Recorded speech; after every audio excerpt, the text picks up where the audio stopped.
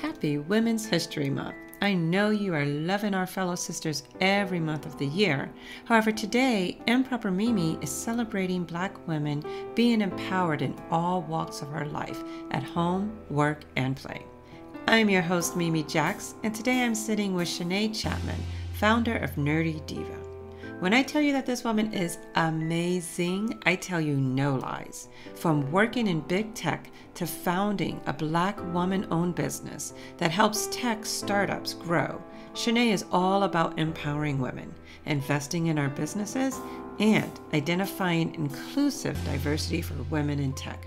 I am so excited for this MProper Mimi conversation. And I am going to let Shanae introduce herself. Why don't you also tell us a little bit about yourself and also what it is that you love so much about what you do? Thank you. I'm happy to be here. Love empowering women, and thank you for reaching out and giving me space to share about my business, Nerdy Diva, and what's going on with our business as we continue to grow and evolve over time. So my background is in user experience. I have been a UX researcher and designer and strategist for over 10 years now. So I started out in big tech in the Boston area, which is where you and I met through NSBE, Exactly. National Society of Black Engineers. And I started my career at IBM and Red Hat and um, big companies that had enterprise software. And I was doing testing and learning the agile software development process. Also was studying at Northeastern University for my master's degree in informatics. So learned a lot about information systems, took classes in usability, understanding how systems are perceived by people. So really into that cognitive psychology and that fusion between interaction of systems and the psychology of how people think and making tools that are easy for them to use and find information and get things done and have less frustration and less issues and less cost for customer Right. support. So that's really what I love about user experience is helping people get things done and helping them spend less time um, in their applications, and then they're able to spend more time with their family, with their friends, doing the things that they Oh, love to yeah. do. So that really interests me. And I created my business, Nerdy Diva, in 2018. So she is 3 years Okay. old and out here growing and Yay. expanding. And Nerdy Diva focuses on the lack of diversity in the tech field. So we do a lot of workshops and training on inclusive design and accessibility Nice. best practices.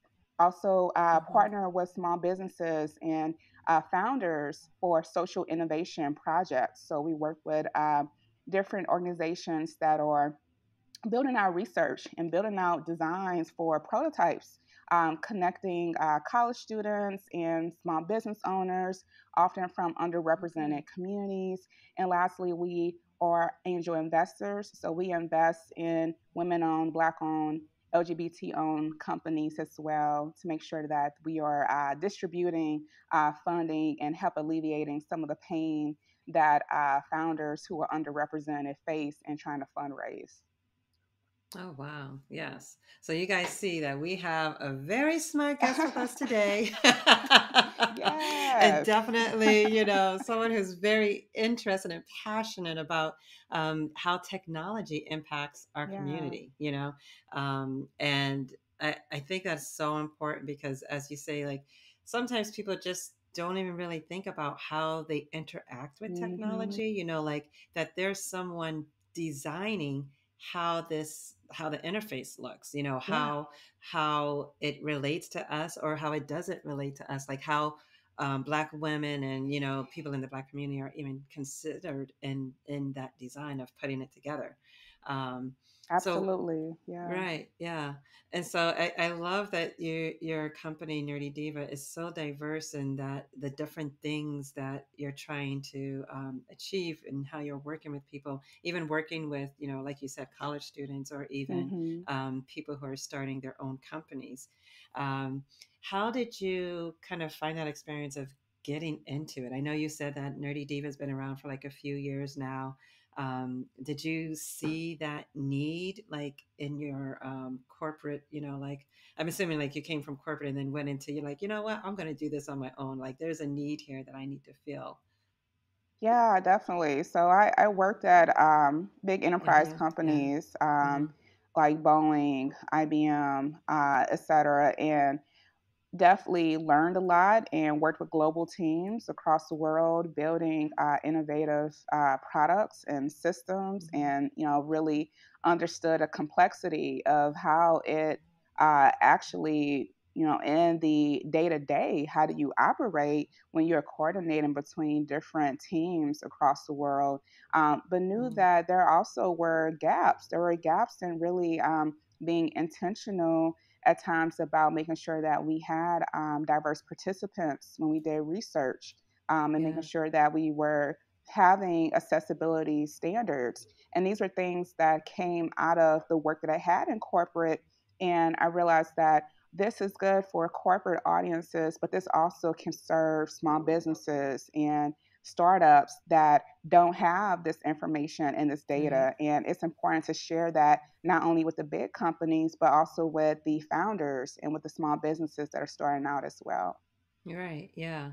Because I know like a lot of companies are trying to think of like ways they can diversify, whether it's Hmm. hiring, diverse people on their staff, or whether it's, through supplier diversity, where they're trying to interact and hire more companies that are either Black or women owned. So, yeah. So making sure that those companies have the tools that they need in order to succeed. I think that's excellent too. That's really getting the information out there. And one thing that we talk about a lot about empowering women is that empowered women empower other women, so Absolutely. so Yeah. like, some of these companies that, you're working with and helping them to strengthen um, how they're presented and how they can gain business. That's, and keeping it going forward, helping them as well. Yeah, and Yeah. that really is something that has been so important throughout my career. I was blessed and so grateful that I started my career at Red Hat and at Mm, IBM. Like those were the first positions I had in my technical career. I was an intern at Red Hat. I had a mhm. woman as a manager, and you Nice. don't have that all the time. And then when I had my first full time position at IBM, I was surrounded by brilliant, talented women in leadership at different levels of the company: Black Nice. women, white women, Asian women, Latinx women. And the Hmm. idea that this is normal, that, yeah, there's supposed to be women in leadership. And I was Right. like a 20 something year old, and I just You're like, was not what? aware how different it can be at a lot of tech companies where you only Hmm. see men, you only see white men, straight white men in leadership. And it's so important that we have that diversity, that we have that lived experience, and we have those perspectives of people from different backgrounds to help make our workplaces and products and services more equitable. Right. Yeah. And even like in my day job, I say, like we met the Nesby, Black engineers, and I say, oh yeah, I'm an engineer, like when I fill out a survey, but I'm not like a hardcore engineer. And that's the you know? diversity of the field too, that you can Right. transition to like project management or business analyst or all kinds of different roles in technology. Exactly, yeah, because now I'm doing more like PMO stuff and working with AI, and I'm like, I have no idea about the user interface except for being a user. And I'm like, okay, well, can we get this? Which is Can we get that? important. Right, Yeah. exactly. So I got that input going in there. Yeah. Hmm. But I mean, yeah, there's so many different like you say, so many different roles that are involved and wrapped up in technology when we talk about um, trying to make technology more inclusive. Hmm. And I wonder if you have any kind of insights there on like you had so many people around you that kind of made it like normal that okay, there are women in technology, Black people, diverse people, various people in technology. But then when you look at the technology field overall, there's even less, you know um, numbers of Black women that are in technology. And so I'm just kind of wondering like what can and technology is such a broad umbrella, but what can they do to really be more inclusive, to make it a field that is welcoming to more people from various communities? Yeah, that's such an important question. And I think like really being intentional and really making sure that there are resources and support for women, people of color, people Mm, from marginalized groups who come into these workplaces. So the idea of having a cohort, so having a group mm, come in at the same time that they can lean on each other and share information as new hires, but also as people from underrepresented groups so that they have that mhm, support system. What I've seen work well at companies, a lot of bigger companies do this. And in fact, it's something that smaller companies should consider as well. Having those employee resource groups, having funding mm, for those groups, having executive sponsors that are involved and go to those meetings and share information and listen and collect feedback from the yeah, people who often don't get heard at the company and whose numbers are low at the company, and really think about how do we capture what our diversity metrics are today, and think about what are some good outcomes and goals for the next 2 years, 5 years, right, and yeah, have those long-term plans. So if we know that Black women, as an example, are less likely to be in technical leadership, and we know hmm, that Black women are less likely to be in technical positions, what can we do to create more access and opportunity and support for Black women who would like to transition to these roles, and make an yeah, environment where they feel supported and respected and heard, and when they bring up issues, that is being held into consideration, and the company is being accountable for them. yeah. And that's so important because I'm all for the ERG groups and for networking and connecting. You know, I often tell people like, "Oh yeah, I'm a connector." Like, "Oh, I know this person and another person, and you two would be great together." Um, but it's important for those BRG groups also to share those metrics, or for the Hmm. company to share the metrics with the BRG groups, because sometimes, like I've been in various like corporations as well, and for them to have a ERG or BRG group where you're bringing like dynamics or um, groups together, different demographics together, but they may not always have that power or insight into what the company's metrics are.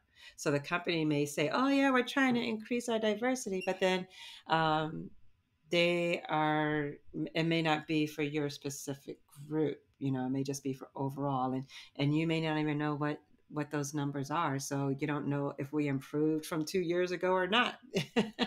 So Yeah. Hmm. and I always encourage people to ask the question, so if Yes. you're at Especially a if you're job searching. Yes. right, yeah, because that's the other thing, like you mentioned, of making sure that the companies have the support network for their diverse candidates to be successful.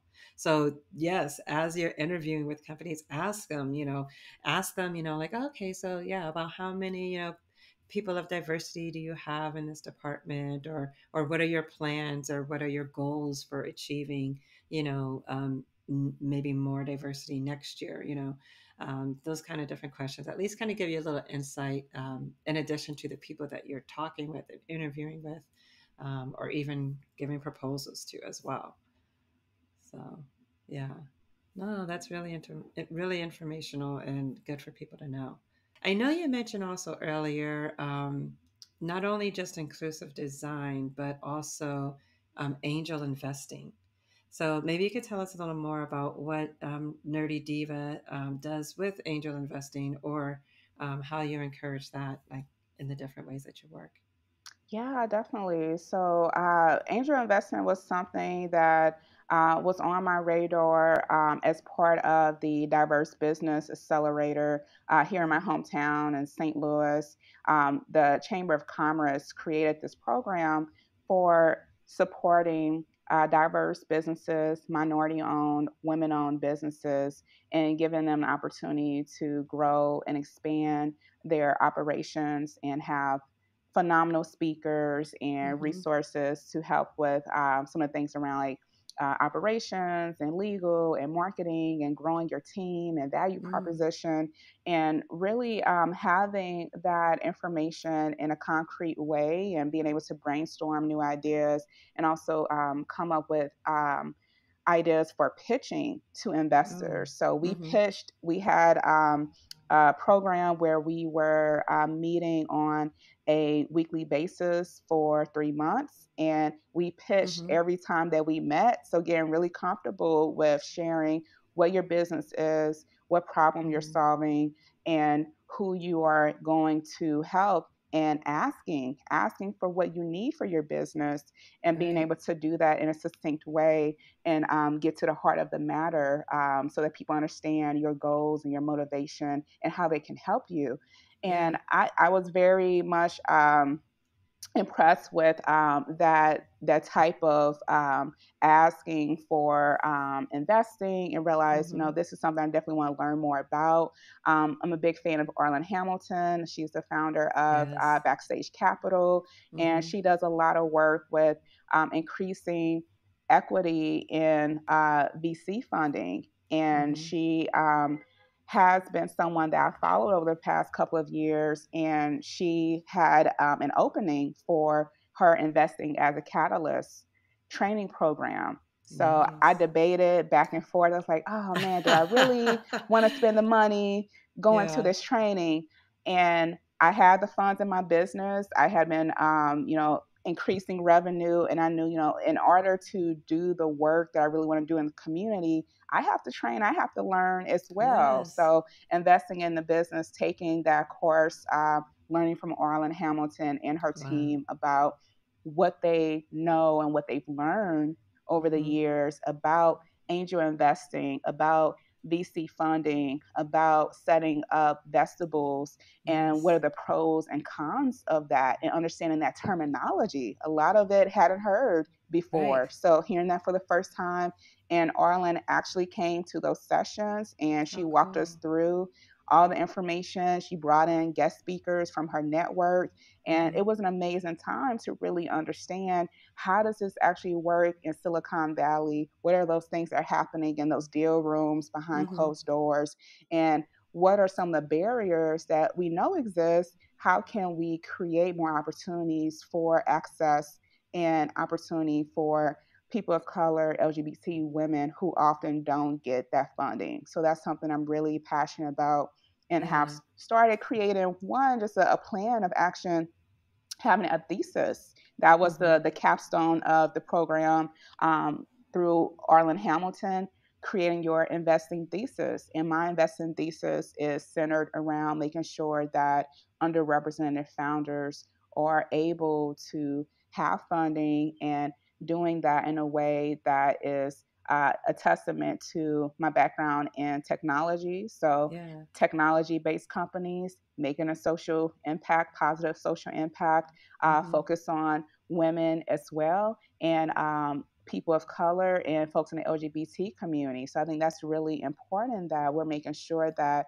folks are getting the resources and getting the visibility and acknowledgement for the work that they are doing. The Yeah. folks who are often marginalized, folks who are often kind of pushed to the side, and Mm-hmm. the folks, honestly, who have to, it seems like, do twice as much to be seen and to be heard. So making sure they have more access and more capital to fund those dreams and projects they have.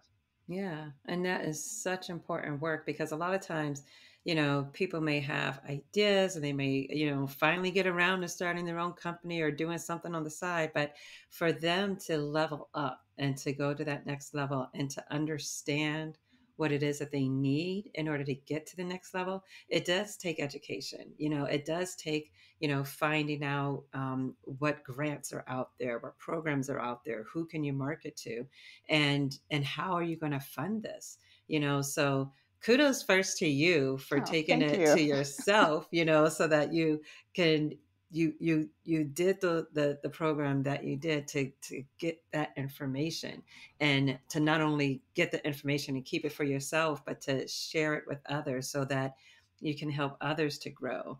And I love, like that's why I love doing a podcast, when I get to talk to people and learn about what it is that they're doing. And even when you like kind of look up people and you're like, okay, that sounds cool, this is what they're doing, you learn a little bit more, when you just Yes, have these that's conversations. right. And I just love sharing stories because it lets other people learn as well. So not only did I like, okay, yes, this is what you're up to, and that's another level to it, but now other people can learn and hear. And um, we'll definitely make sure everyone has your information when we come to the end, and make sure that everyone can get in touch with you. They know all about Nerdy Diva if they have any questions, like so that they can further, their businesses as well.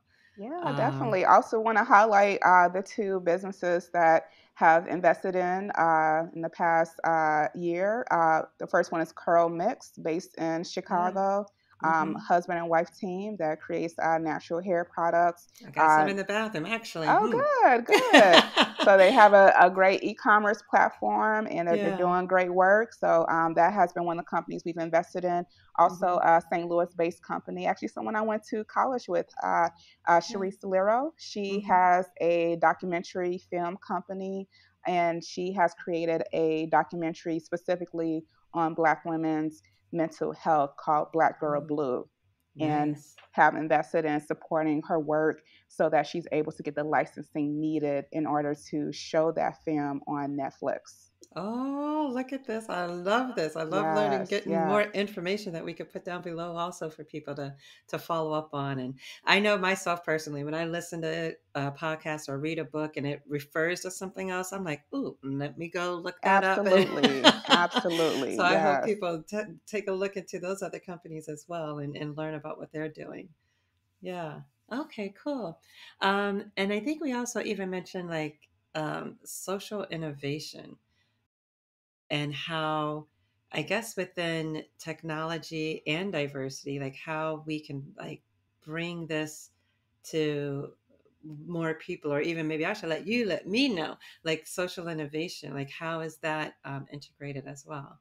Yeah, it's really that concept of technology for good. So a Mm-hmm. technology that is helping to make a positive social impact, that is helping people um, achieve their goals and dreams, and is relevant to the communities that would use those technical systems.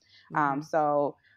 Partner with organizations like Focus St. Louis. Is a civic leadership organization that had different projects within the greater St. Louis community, and worked on creating mock ups and prototypes for a platform that would share information about COVID 19 resources, Mm-hmm. financial literacy and training, job opportunities for the 21st century, and having those resources all in one platform for people as they are trying to understand ways that they can grow, and ways that they can feed their families, and ways that they can Mm. stay safe as well. So that's an example of one of the social innovation projects that we have.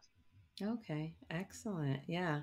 I have been hearing a lot about how um, different organizations and technology are looking at how it's impacting, maybe the Black community, and how people within the community can impact technology.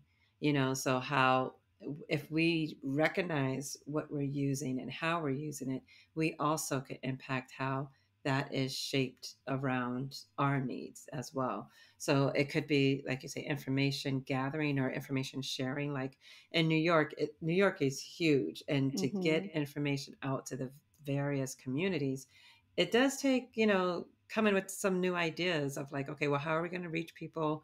You may not reach people in all of the communities by using the same outreach, whether it's, radio or TV, or, community newspapers and posting Or even things. text messaging. I've seen the Yeah. SMS messaging as another way for civic leaders to get in touch with hmm their communities as well. And Twilio has some really interesting APIs for developers who want Yeah. to share messages via text, and get across to a greater amount of people as well.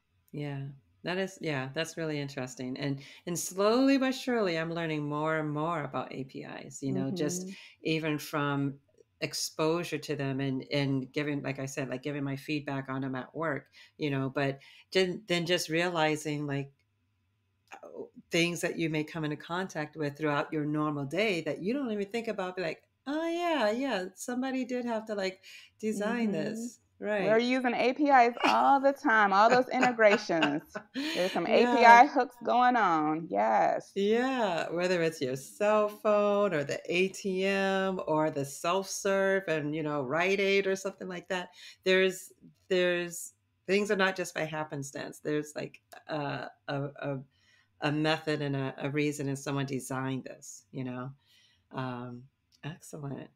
And then what do you even think about like how or what are ways that we can get more women of color or just more diversity, period, into that kind of design, like that user experience kind of design? Yeah, there's some great organizations that have been really encouraging and supportive throughout my career, and I highly Hmm. recommend them for people who are interested in user experience as well. UXPA is a international based organization that has Hmm. chapters across the US and across multitude of countries as well. I'm a Hmm. member of UXPA Boston. That's where I went to grad school, and that's where I started growing my UX Hmm. network. They have a phenomenal newsletter where they share information and resources, and they have some good virtual webinars happening also. Yeah. Also, would recommend the UXPA International uh, website. They have resources across all of the chapters, so you can find Hmm. information there also. UX Her is an Hmm. organization that was created a few years ago by a Black woman, Nandy Manning, and Okay. she has it as a resource for specifically Black women who are interested in pursuing careers in UX. So it's a great platform for people who are interested in UX Hmm. to share about their journey and ask questions, and also for people who are more senior level, like I am, to share resources and answer questions and provide some mentorship as well. And then lastly, for UX, I would say definitely get in touch with people who you think have interesting careers on Hmm. LinkedIn, following them on Right. LinkedIn, following them Hmm. on Twitter. I have people message me and ask me questions about careers, and happy to answer those questions. So definitely, stay in touch with folks and follow what they're doing in their career and the types of organizations that they are collaborating with. And really, that networking is a very It's big big. key Hmm. to understanding how to apply UX to actual day to day work. And it can be very different from what you read in an article or in a book Right. or in a Hmm. class. How do you actually apply it working with senior stakeholders, with engineers, with product managers, with business executives? How do you negotiate and share your ideas? You're pitching. Right. So you're pitching your Hmm. ideas. How do you do that successfully? How do you do design reviews and give constructive feedback and Hmm. have ways to take that in and use it to help influence your designs and your decision making? So all good things. Darren Hood is a prominent Black man in UX doing his thing, and he also has Okay. a podcast called The World of UX. So Hmm. definitely would recommend folks follow him there as well. Yeah. And then he and I were in a book recently published by Ooh. O'Reilly, 97 Okay. Things Every UX Practitioner Should Know. And that's a great resource. It's an anthology with Yeah. many amazing people across the Hmm. UX research and design and content writing and strategy perspectives to Oh, share their nice. knowledge and their expertise. So those are a slew of the That is. resources. Yeah. Exactly. Yeah. So, so people out there, you can't say, like, if this is something you're interested in or you've kind of thought about it before, that these are some great, resources to jumpstart and to learn about and to find out more information. And I am very big on like mentorship and networking. So definitely like take some of that, information under advisement, learn more, learn as much as you can.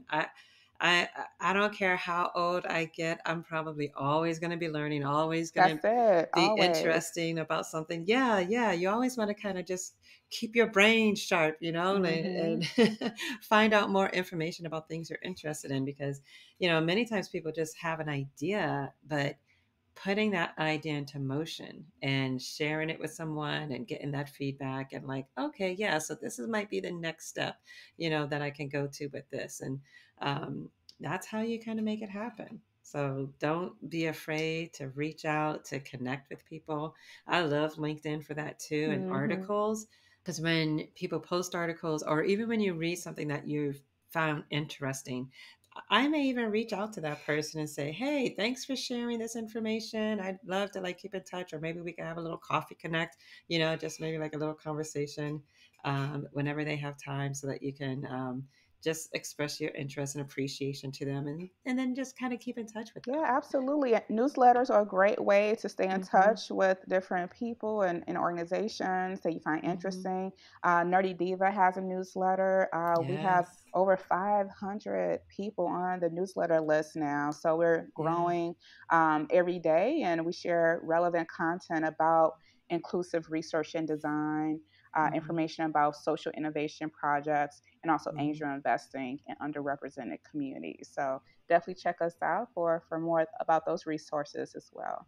Yes, yeah, definitely. Get on the newsletter if you're not already. And we'll have all the information below also where you can find everything you need to know about Nerdy Diva. And even like in the newsletter, talking about things that you have done or that Nerdy Diva has done or being in articles, like I saw like the New York Times recently, so, and, these are like good achievements and good ways to share information about what it is that you're doing and information about what people in our community are doing too, like the companies that are working with you.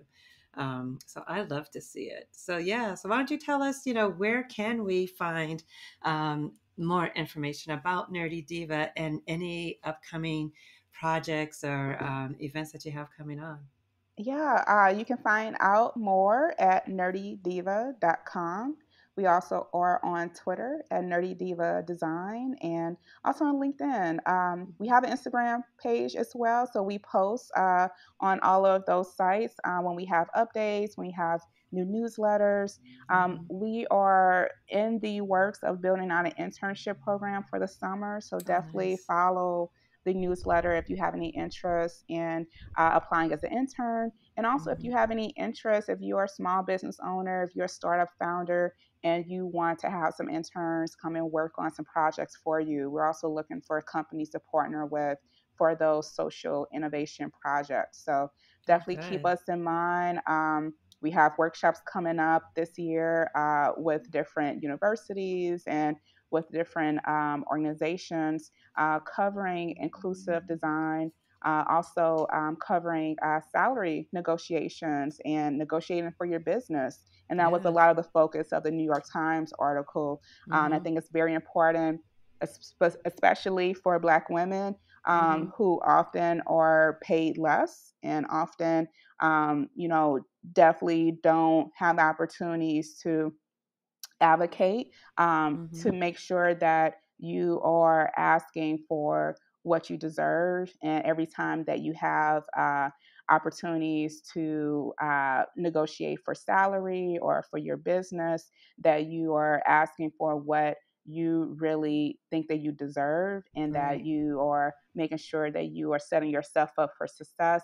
Because if Mm-hmm. you don't do it, then you're going to undercut other Black women who come behind you. So making sure Right. that you're setting a good tone. And Yeah. I always say, like, I advocate for myself and also Mm-hmm. advocate for the Black women that came before me who didn't have those opportunities. So my Yeah. mother was a preschool teacher. My grandmother was a cook in a restaurant, and you did not have a lot of opportunities to negotiate in those positions. So Exactly. I take that information, I take my ancestors' experiences with me, and I'm saying, Mm-hmm. hey, that ends with me. We are here to take everything that is ours, claiming it.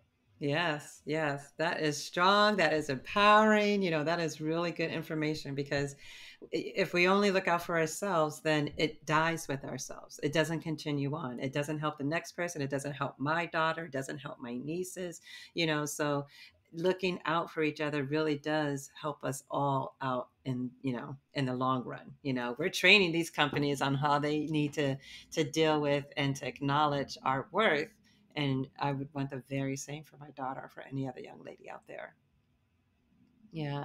So wonderful. So Shanae, I appreciate you again. Thank you so much for coming and spending time. And you really did drop a lot of like knowledge and gems with us. So there's going to be full of information that people can follow up and listen to. And y'all definitely sign up for the newsletter so you know what's going on in technology, you know what's going on with Nerdy Diva, and you're going to find out about so much more because like we just said, we're talking about negotiations and all different ways that women can, take control of their careers, their companies, and other companies that they're working at. So thank you, Shanae. Thank you so much. Thank you for having me. Happy to be here. And yes, all about this empowering women and making sure that we're living full lives.